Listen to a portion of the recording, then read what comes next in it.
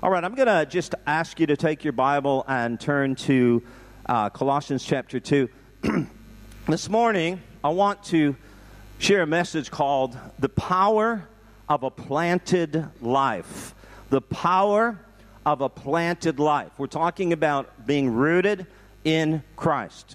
And Colossians chapter 2, I believe it's actually on the screen, says, "So then, just as you receive Christ Jesus as Lord, continue to live your lives in Him, rooted and built up in Him, strengthened in the faith as you were taught, and overflowing with thankfulness."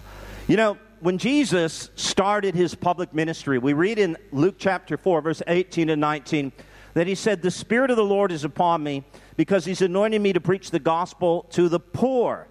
He sent me to heal the brokenhearted, to proclaim liberty to the captives and recovery of sight to the blind, to set at liberty those who are oppressed, to proclaim the acceptable year of the Lord."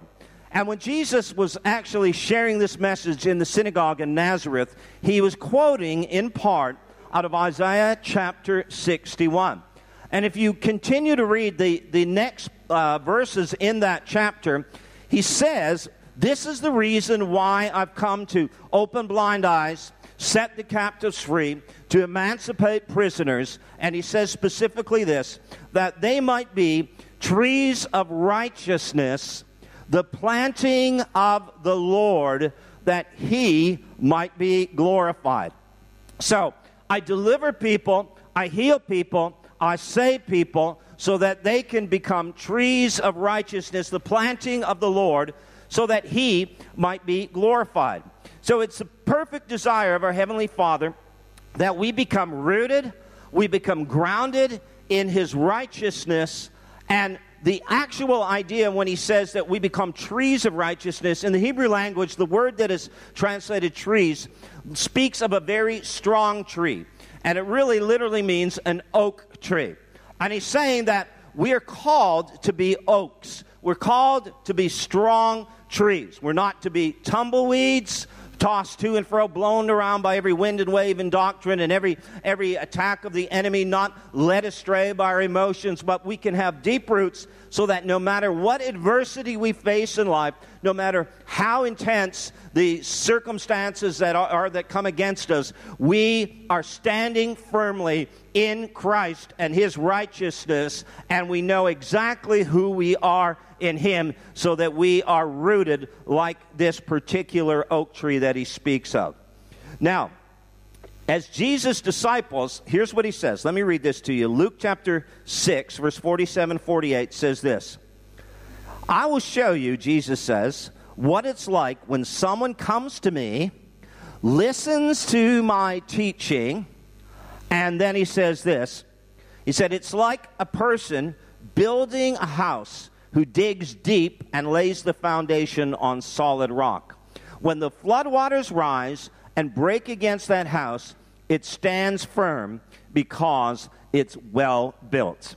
Now, notice that Jesus didn't say, if the flood comes, if bad weather occurs. He said, when. When the flood comes, when things become difficult, when adversity comes against you, what is going to happen? If you are grounded in Christ, then you will stand firm. And this account is actually spoken of twice. The other account is found in Matthew's gospel, but in Luke's gospel, he specifically says that it's like someone who digs deep. So they dig into the rock, they hew out the rock, and they lay a foundation. And that foundation results in, no matter what's happening in the natural, that they're able to stand when the storms come against. So when we look at the Scripture, there are at least three areas that we as disciples of Jesus are called to be planted in. Three areas that we're called to be rooted in, all right? So we're talking about the power of a planted life. The first area is we're called to be planted in good soil. What do I mean by that? Well, let's look at John chapter 15. There are actually three verses here that we want to look at first of all. Verse number 16, Jesus says, "You didn't choose me, I chose you, and I appointed you to go and produce lasting fruit. What is lasting fruit? Fruit that literally will abide, not fruit that's here for one season and gone the next. Then he says in verse number 8, when you produce much fruit, you are my true disciples. This brings great glory to my Father. And then verse 6, he tells us what happens if we're not bearing fruit. Anyone who does not remain in me, and therefore, if we're not remaining or abiding in him, we will not bear fruit. He says this, is thrown away like a useless branch that withers. So when he talks about remaining or abiding in him, he's saying that this is the key to a life of great fruitfulness, being planted in him. And verse 7 specifically says it's planted in the Word of God, planted in truth. Verse 7, if you remain in me and my words remain in you, you may ask for anything you want and it will be granted. So you remain in me and my words remain in you. Now remember, Jesus is the Word of God, John chapter 1, verse 1. So as we are rooted and grounded in the Word of God, which is Jesus, as well as the Scriptures, because there's no distinction, then what happens is we're able to stand firm in every situation and circumstance in life. Do you know that there are many voices that are vying for our attention? There are many voices out there clamoring for us to pay heed to what they're speaking. There's the voice that enters into our mind that is based on our emotions and our misunderstanding of who God is. And Lisa helped us to understand that. And we think certain ways. You know, I said it before, he's God the Father, he's not the Godfather. You know, he's Father God, not the Godfather. And a lot of people look at God that way, like he's just this harsh God that just wants to judge people. He's aloof, he doesn't really care for us. But we got to come to the place where we know who God is, and the only way we're going to truly understand who he is through his Word. Some people say, well, no, I know who he is through prayer, I know who he is through worship. To a degree, to an extent, you will know who he is through that. But the reality is, God has chosen to reveal himself to us through his Word. And he makes known his ways to us, his character, his intentions, his plans, who he really is through his Word. So we have to be planted in that good soil, in the soil of the Word of God. Satan will speak. Satan will come to you. He came to Jesus and spoke to him. He will come to you, and he'll try to deceive you. The voice of others as well. There are people that will come to you, and they will try to discourage you from doing things that God has called you to do, or they may encourage you to do something God has not called you to do. And the reality is, you've got to know the voice of God in every circumstance and every situation. It's amazing today how many people will make comments like, well, God told me this. And we say, well, how did he speak to you? Well, you know, I just heard this voice. And they judge and make decisions, significant life decisions, based on a dream, based on something that they perceived. So it becomes very subjective. And what happens is, if we're not careful, we can literally misunderstand what God is saying to us. Or there are times when it's not even God. It's us, you know, and it can be the devil. Not all dreams are God. Hello? Read Jeremiah 23. He said, there are those who have dreams. He said, yeah, dream your dreams. But the one who has my word, let him speak forth my word, the prophet said. So not every dream is of God. And every dream and every vision and everything that we experience that is subjective, and I believe in dreams and visions, Acts chapter 2 is clear, must be lined up with the Scripture, with the Word of God. What does the Bible say? We have to make decisions based on the truth of God's Word.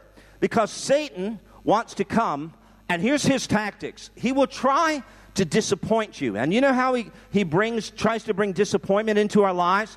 To lead us down a pathway that God has not called us to go down. So we get involved in relationships with people that God doesn't want us to walk with. We end up going places that God has not called us to go. Or perhaps we lag behind and we don't stay in the pace that God has called us to walk. And what ends up happening is things don't go well in our lives, so we get disappointed. And guess what? That's exactly what the enemy's trying to do. He's trying to make you heartsick, because disappointment will eventually result in demoralization. You come to the place where your morale is sunk, where you're demoralized, and now you have no hope. And it can actually bring you to the place where you become discouraged and even deceived. Then you get to the place where you are devastated and then even destroyed if you don't pull out of it quickly. There are people that become so overwhelmed with things and situations in life, even Christians I'm talking about now, who have gone down a pathway God has never called them to go down to. They thought this is God, this or someone else might have spoken to them. They listened, they didn't challenge it with the Word of God, and they ended up going down a pathway that the Bible even says there is a way that seems right to man, but the end thereof is death.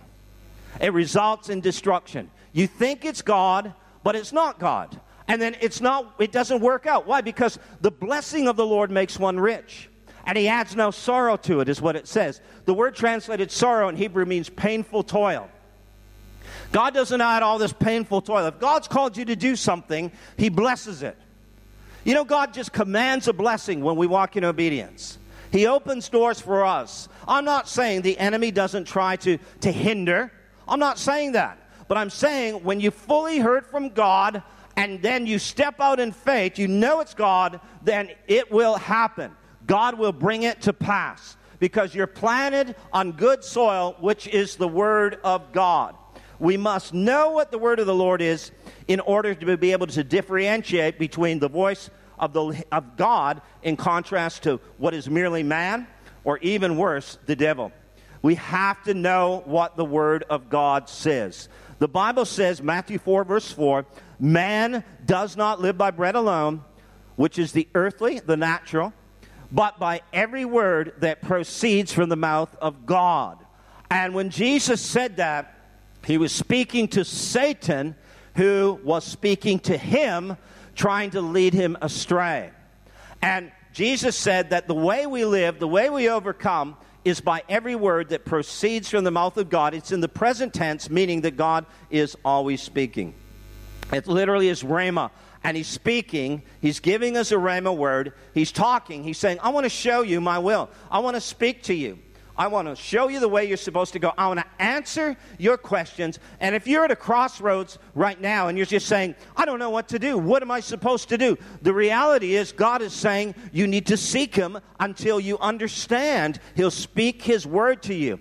Get alone with him. Read the word every day. Meditate on it. Speak it forth. And then begin to say, Lord, quicken this to me. Give me a word. Speak to my spirit. Show me exactly what your analysis is, your assessment of this situation is right now. Give me a word, because Revelation 19 verse 10 says, the testimony of Jesus is the spirit of prophecy. So when you're wondering, what am I supposed to do? You need the testimony of Jesus. And he'll come and he'll speak to you through the spirit of prophecy, which is the Holy Spirit. It will give you a rhema word. It will not contradict the written word. It will coincide with the written word, but it will be God saying, this is the way, walk in it. I want to lead you, I want to guide you, but you've got to plant your roots in the firm foundation of God's word, in the good soil of his word. If you don't read the word, if you don't spend time in the word, if you don't meditate on the word, if you don't confess the word, of course you're not going to live and walk in victory. Of course, because the word is food. And in the natural, if you don't eat, what's going to happen? You'll get so weak, so anemic, and eventually you become sick and you can die. So if you're not in the Word of God, you're not going to be able to overcome. So many Christians, look, I've been doing this over 30 years, guys, and let me tell you, I've talked to people from everywhere. God told me this, God told me that, and I'm like, so how's that working? Well, that was 20 years ago and nothing's happened.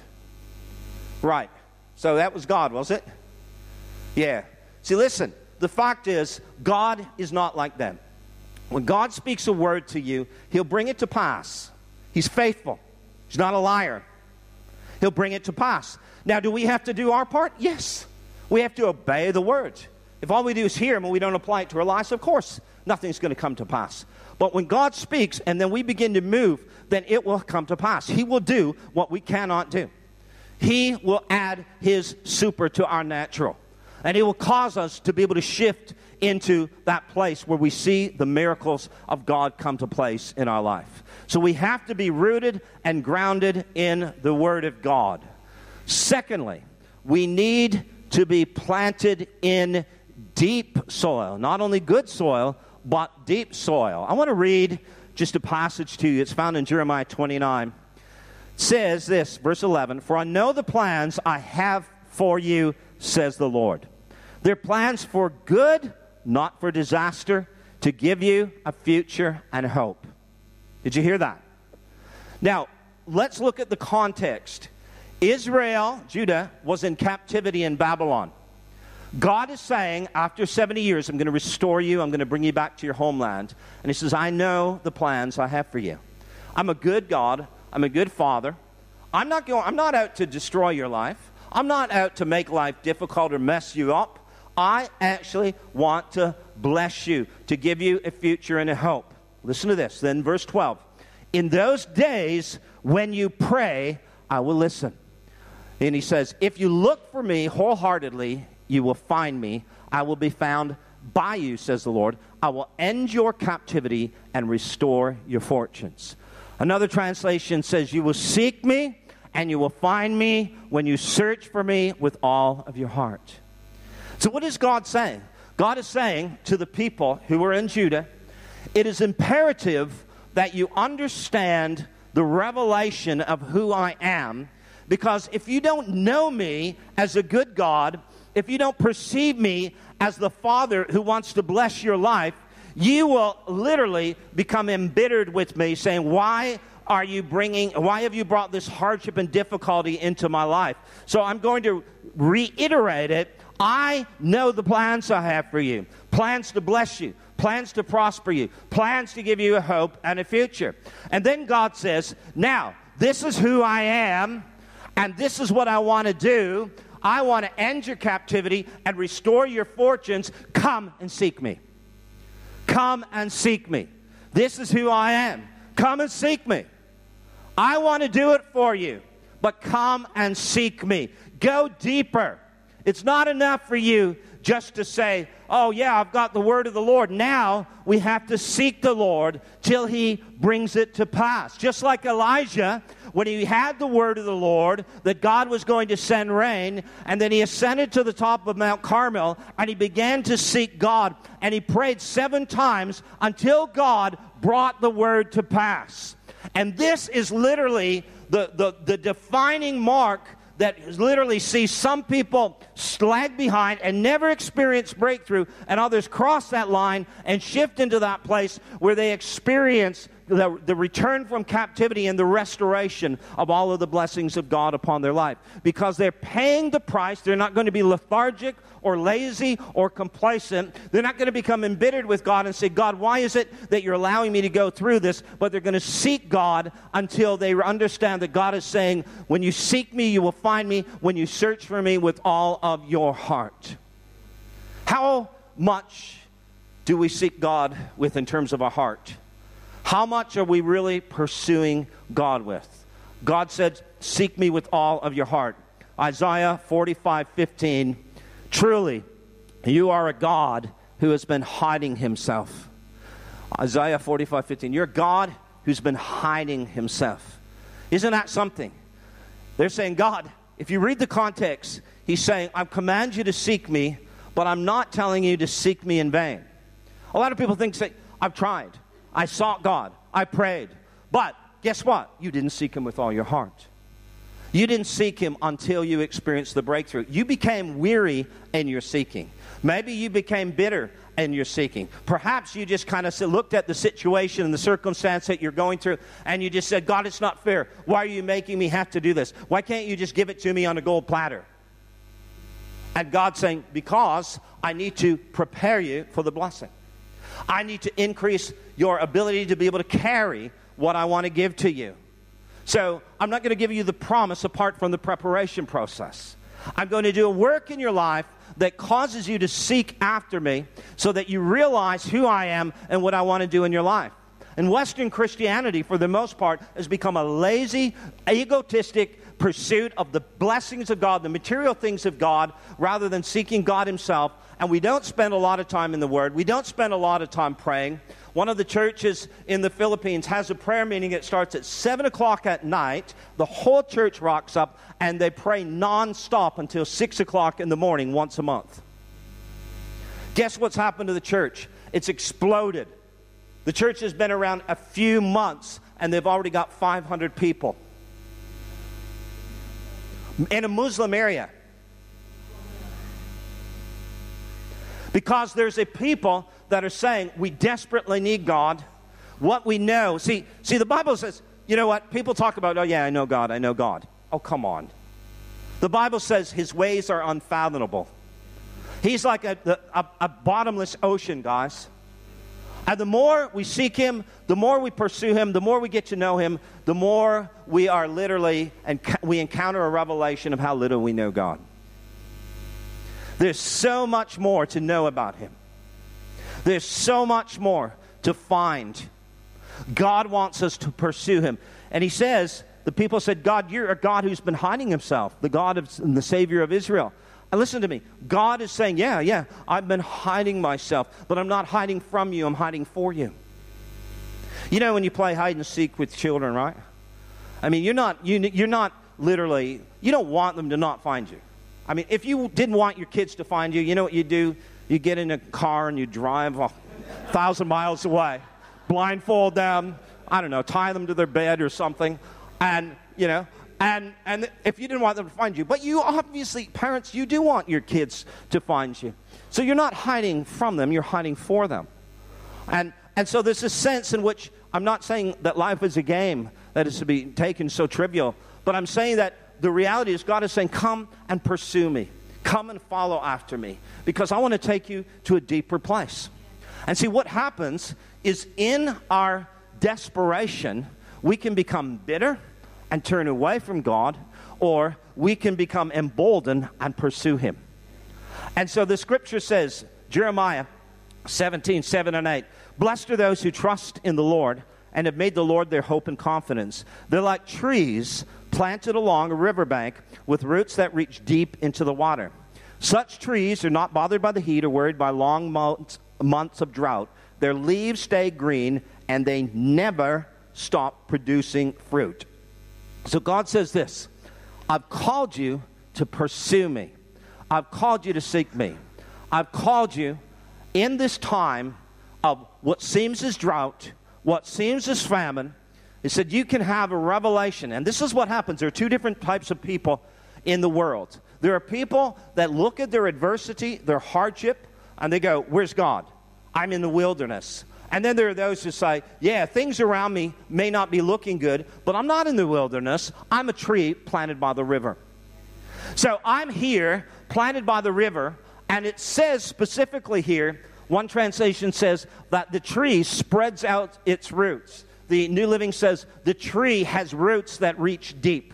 So what happens is in the time of drought, in the time of famine, this tree, the taproot of the tree, which interestingly is located directly under the trunk of the sea. It's the tree that is kind of like the artery, the root that is the artery that is connected directly and brings the greatest flow of life.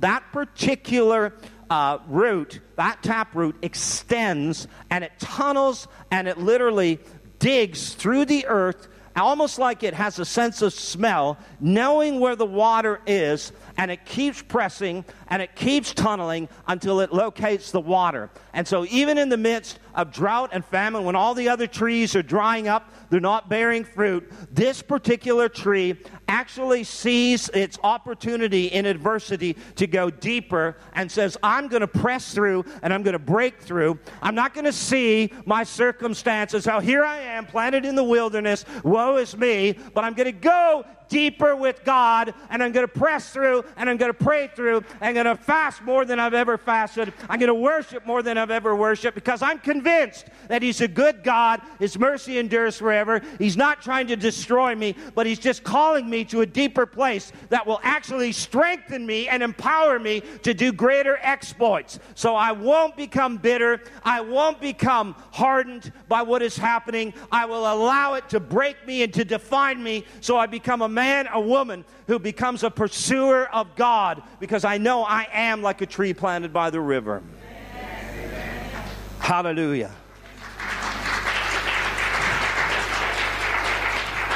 The true seeker of God, for the true seeker of God, adversity actually draws them closer to the Lord.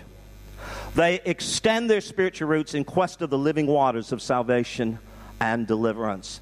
They persist and they pursue until they break through into abundance. They lack nothing. They remain vital and vibrant in times of hardship, and they bear fruit in all seasons because they are planted in deep soil. Hallelujah. The third area that we're called to be planted in is we're called to be planted in community. We're called to be planted literally in the house of God. Let's look at Psalm chapter 92 for a moment. Psalm 92, verses 12 through 15. It says this: the righteous will flourish like a palm tree. They will grow like a cedar of Lebanon. Planted in the, where? In the house of the Lord, they will flourish in the courts of our God. They will bear fruit in old age. They will stay fresh and green. And listen to this: proclaiming, the Lord is upright, He's my rock, and there's no wickedness in Him. Again, what happens is God is saying there are people who literally that are planted, and a result of them being planted, what takes place is they stay vibrant, they bear fruit, they possess the promises of God, they're tapped into His life, and they have a revelation of the true character and nature of God. They're not saying, man, God doesn't love me, God doesn't care for me, He doesn't answer me, I'm sick and tired of waiting, where are you, God, why am I going through this? They don't do that. They actually say that God is good, God is holy, God is righteous in all His ways. He's upright, He's my rock, and there's no wickedness in Him. And what happens is he says specifically, it's those who are planted in the house of the Lord. Now listen to me. The fact is, we have to be planted in the house of the Lord. Planted. Planted. You know what that means? You have roots. You just can't pull up your roots and go away. You have to be planted. And what happens is, sometimes when God is working in people's hearts and He's trying to challenge them and He's trying to address areas in their life where He's wanting to change, they try to pull up the roots and go somewhere else. And God is never able to finish the work that He's trying to do in their life. It's not those who come periodically. It's not those who just show up once in a while. But it's those who are planted in the house of the Lord. When you're planted in the house of God, God says, I can bless you. Why is it that we need to be planted in the house of the Lord? There are Christians that will tell you, I don't need to be around other Christians. I don't need to go to church. You know what? I've got Facebook and I've got YouTube. That's all I need. And Jesus. And the reality is, there's a problem with that. First of all, there are over 40 commandments in the New Testament that have the two words one another in them. And by not fellowshipping, by not being in communion with other people, how are you going to fulfill the commandments that have one another? I'm busy, God knows, I'll rock up once a month or whenever, and God knows what's going on in my life. No, you will never become the person that God has created you to be. You will never experience the full measure of His grace and His transforming work in your life by being withdrawn. The enemy is all about isolation. God is all about community. And the enemy wants us to withdraw. He wants to isolate us. He wants us to keep us out of fellowship with other people. So we need to be planted in the house of the Lord. I did a little bit of research about oak trees. And do you know the interesting thing about oak trees is most oak trees, their roots are only 18 inches under the soil. However, in terms of depth, they may spread and occupy a space 4 to 7 times the width of the tree's crown. Isn't that interesting? So this is what he's saying. And the interesting thing is the roots literally interact with one another, and they literally connect with one another. They fasten themselves to one another, and this actually results in them becoming strong. So when the wind blows, when a storm comes, when a fire burns, then what happens is because they're tied to one another, they're tethered to one another, not just individually rooted, then they're able to stand in the midst of all of that hardship. Now let me explain something to you, and I checked this out by a great Canadian scientist, and this is what it says, okay? This is what I found out. That a tree, oak trees in a forest, have a very complex root system that interfaces and communicates with the other root system of trees. Contrary to what Darwin taught, these trees are not really individuals in the sense that they're competing for the survival of the fittest. On the contrary, they are a community that interacts with each other with the goal of helping each other survive. Through the connected root system, what actually takes place is carbon and nitrogen is disseminated and distributed to whatever tree needs it at a given time.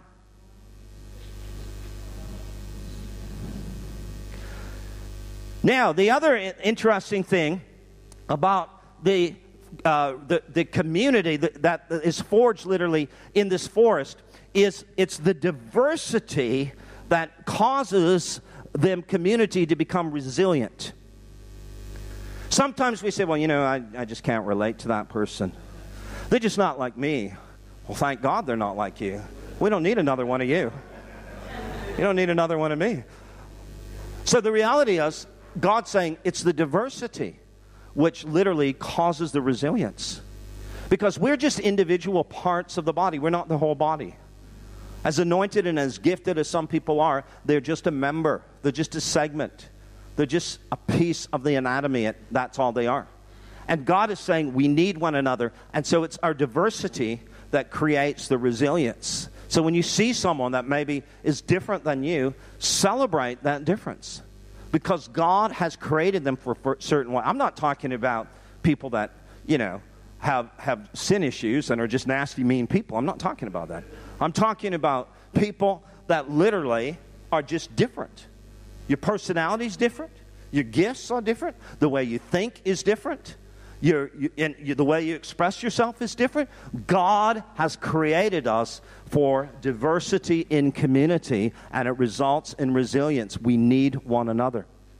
Here's something else that I found out about the forest or the trees that are connected together.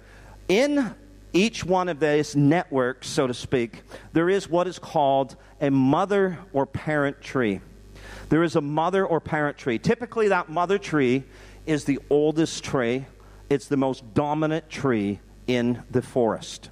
And what ends up taking place is that mother tree literally is the source of the sustenance. It literally feeds and literally supports all the other trees. So sometimes what ends up happening, can I just say this the way it is? We have a younger generation that thinks they don't need the older generation. They think, I'm good, I'm okay. You know what? But the fact is you need a mother tree.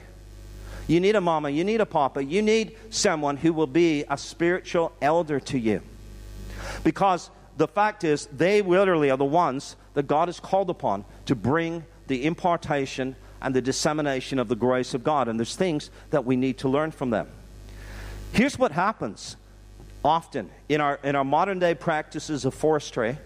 What ends up happening is when the mother tree is dying, modern forest practices, it's to cut it down. But the problem is we have failed to allow the tree to pass on its legacy to the new generation. We cut down the tree when it's dying to make timber, but we actually have aborted the process of this tree giving back to the community. You know why? Because these dying trees actually, in their final weeks and months of living, actually move resources to the newer trees, the younger ones coming before them, before they completely collapse.